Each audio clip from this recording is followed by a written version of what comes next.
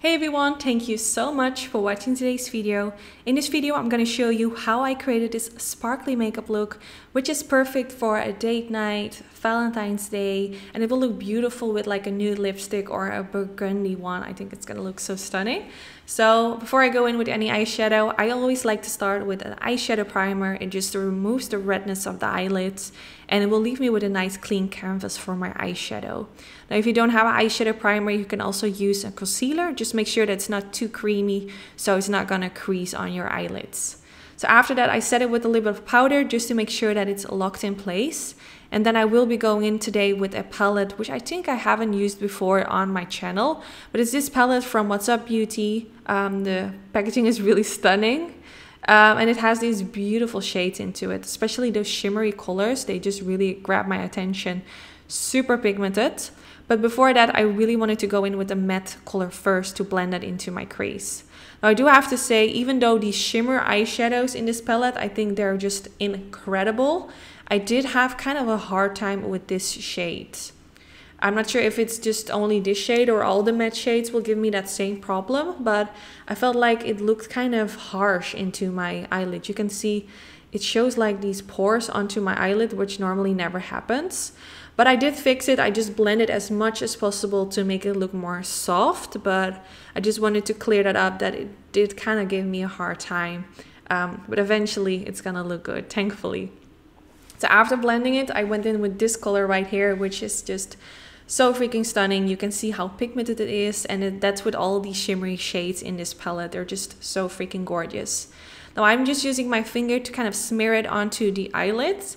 I always like to use my fingers when it comes to a shimmery eyeshadow, just because it gives most color payoff, most pigmentation. So definitely just use your finger, like that's totally fine. And then I use the brush to kind of blend out the edges and make it more fade into the matte shades into my crease. Then I used the brow gel because I think I forgot that. I'm not quite sure. Then I went in with eyeliner. Now I am going for a wing liner today. If you recreate this and you're not into like eyeliner in general, or maybe not wing liner, of course you can only do like a simple line above the lash line, or you can skip the whole eyeliner part. That's totally optional. You don't have to follow each step that I'm doing. If there's something you don't like, you don't have to do it, of course. But I did receive some messages from people saying, do you really need to use like eyeliner every single time? There are plenty of videos on my channel where I don't use eyeliner. But I personally just really like eyeliner. That's just a personal preference. And most of my videos I film before I'm going somewhere. So of course I want to look my best, and I feel like eyeliner, it somehow looks best on me. So I always try to use an excuse to use a little bit of eyeliner. So I'm going for a wing liner, like I said. I used a combination of the NYX Cosmetics Matte Liquid Liner and a eyeliner from Colourpop Cosmetics. So I use both of them. I feel like the Colourpop one, that's like a liquid liner pen, it's a bit easier to use, easier to create that sharp wing liner. And the NYX Cosmetics Matte Liquid Liner is just super black and matte, which I love to use on top of other eyeliners to really make it as black as possible. So then after that, I cleaned up all the eyeshadow underneath the wing liner, and then I used that same color as I used in my crease also for underneath the lower lash line. So I'm just keeping it super simple. I only used one color in the crease, that same color underneath the lower lash line, and then one shade onto the eyelids. I will also be going in with a shimmery color for the inner corner of the eye. I'm just using one of my highlighters. It's optional, but I do personally really like it. But you can see it right here. It just pops.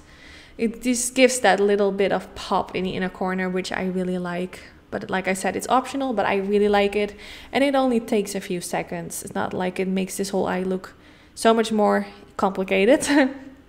So then I used some mascara. I'm using the FanFest mascara from Benefit Cosmetics. And then after this, I will go in with some false lashes, but these are super natural. They are from the brand Maria Malki, and these are half lashes. I don't use half lashes very often, but for today's look, I thought it would be beautiful because I am wearing lashes, but you can't really see it. It's just in a really subtle way. So yeah, this is the finished result. I'm just in love with these sparkles on the eyelids. Love it. I think it's perfect for Valentine's Day or date nights. So yeah, I hope you guys like it as well. Don't forget to give this video a thumbs up if you did enjoy. This is really helpful for my YouTube channel. I really appreciate it. And of course, this way I know what kind of videos you guys like. Also, if you aren't subscribed yet, don't forget to do so if you do like these makeup tutorials. And yeah, thanks for watching. And hopefully I'll see you in the next one. Bye bye.